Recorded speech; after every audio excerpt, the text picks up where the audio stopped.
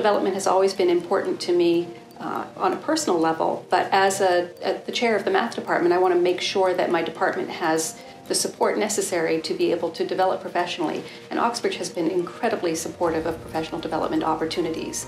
I've gone to conferences.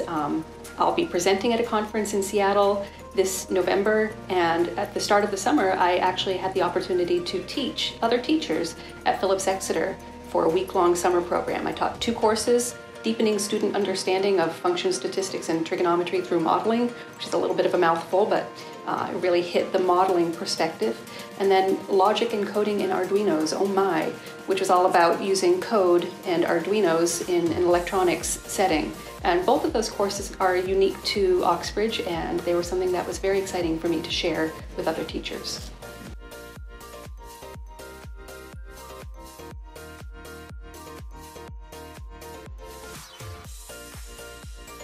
A few years ago, I had the opportunity to study at Oxford University for a summer, and it was amazing. Not only did I get a really in-depth experience working through some texts and authors that I wasn't very familiar with, but I also actually used some of the strategies that my professors used in class, and I've actually taken some of the material that they used, and I've used them with my own students.